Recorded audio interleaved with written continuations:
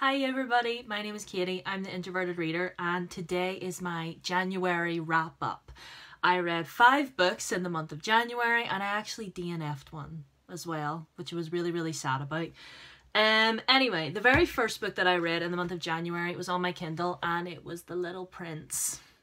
And I do know the author's name, but I can't pronounce the author's name because, maybe a bit, because he is French and I cannot pronounce the French name, which is really sad. But this was another classic that everybody had been talking about and that everybody just loved.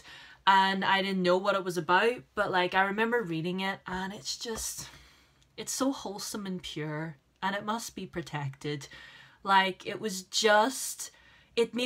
such a simple story, but it just made me think about all of these things. Like, it just made me really think about life and what, like, you shouldn't have so many expectations on life, and it doesn't matter if not everyone is feeding you compliments left, right, and center. What it matters is how you feel about yourself and what you've got. Like, I feel that on a spiritual level, I really do.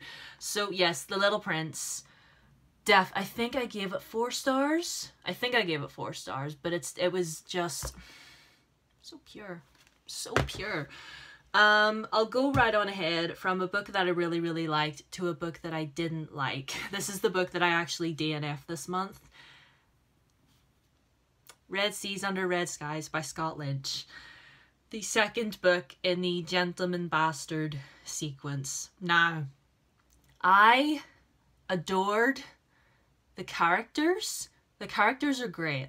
I love the dialogue between them, but there wasn't enough of them in this for me. And the plot was just so boring. I got so bored and zoned out so many times. Like, this is a 600-page book. And it took a good 200 pages for me for anything to happen, which was really sad because I really wanted to enjoy this and I kept pushing myself. I was like, come on, you love Lipcolour. It'll get better. It'll get better. The plot's gotta pick up. But it just didn't. And I literally maybe got 100 pages away from the end. And I actually kind of spoiled myself for the end. So I knew what was gonna happen. But like, my heart just wasn't in it anymore and I'm really upset about it because I really enjoyed the first one. And I don't think I'm gonna continue on with the third one, unfortunately. So that one was DNF'd and, it's gonna go away because I have a thing where if I've DNF'd you or if I have any negative feelings toward a book, it has to go. Like, so that's just that. Anyway, the next 2 books that I read are books 2 and 3 of the Mortal Engines Quartet by Philip Reeve. Oh my goodness!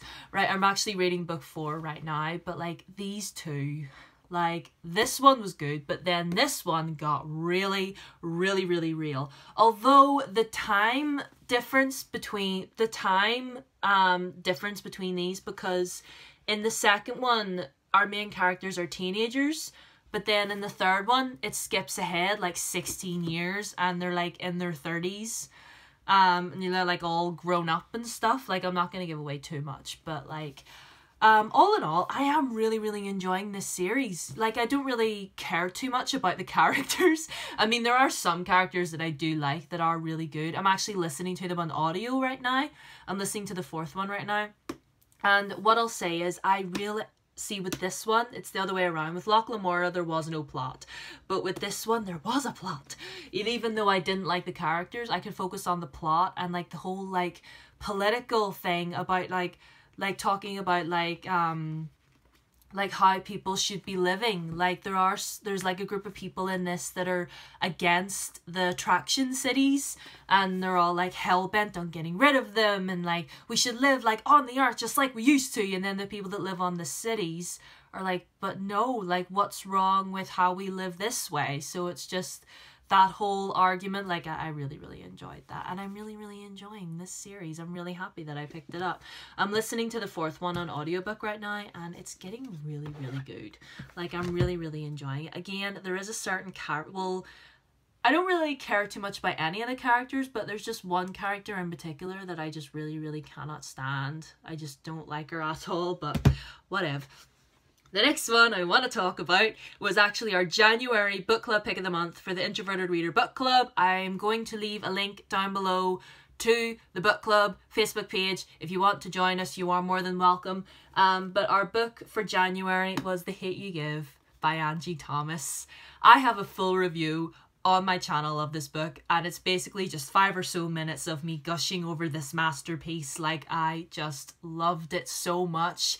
It's a book all about the Black Lives Matter movement. Like, the 16-year-old girl witnesses the fatal shooting of her best friend by a police officer, and it's basically just like the repercussions of that, and like her living like almost like with like she almost like gets a little bit of PTSD, like she like relives it over and over again in her head, and just like everything about this story and the characters within this story is just so amazing and so eye-opening. Like, there was so much in here that I didn't even know about, and I'm sitting here like, I need to wake up. But like, again, 5 out of 5 stars. This is a favourite of the year already, and we're only like 1 month in. I can't even. It's so good. And the last one that I want to talk about is Queen of Air and Darkness by Cassandra Clare, the 3rd book in the Dark Artifices trilogy. This was emotional hell. Like, I loved it. I can't give you a synopsis without spoiling literally every Shadowhunter book that there has ever been ever. But it was emotional, like gut-wrenchingly emotional. Like, it was emotional hell, and I was actually scared to pick it up because it picked up literally minutes after the events of the previous book. So like, Lord of Shadows finished, and then I'm thinking, oh well, maybe like a couple weeks maybe after the events in that one. No, it's literally, we're like right back in there at the time when Lord of Shadows end, like right there. Like, Lord of Shadows finished, and then Queen of Air and Darkness is like, oh, but we're still here, and this is happening, and this is happening, and people are crying, and it's just like, oh. Like, again, like I said, it was emotional hell. But I plowed my way through this behemoth of a book, and you know what? I've mixed feelings. I think maybe, all in all, upon further, I would have given it 4 stars. I think I gave it 4 stars on Goodreads, but upon reflection, maybe 3.5, maybe. I don't know. But yeah, like, Cassandra Clare does this thing where she finishes a series to lead up to like, she builds up, like, how can I word this? She ended this one in such a way that was like a cliffhanger to the next series that she's gonna be writing. And I'm excited for that next series to come out, but it's gonna be like 2 years or something, or like a year or more before we get it, so yeah. But anyway, those are all the books that I read. Hold on, let me pick them up properly. These are all the books that I read in January, and obviously I DNF'd one, but I threw it away. How many books did you read this month? Did you DNF a book this month? Was there a book that left you an emotional wreck? Let me know. Feel free to let me know. Please follow the Introverted Reader Book Club on Facebook. Please subscribe to this channel. And also follow me on Instagram, because I've been posting a lot more on there lately. And yeah, I'm going live sometimes, which I've never done before. So yes, all that will be down there. And I'll leave down the books that I mentioned in this video down there as well, because some of you have been asking. So yeah, that's all I have for this video. Thank you all so much for watching. I love you. Bye.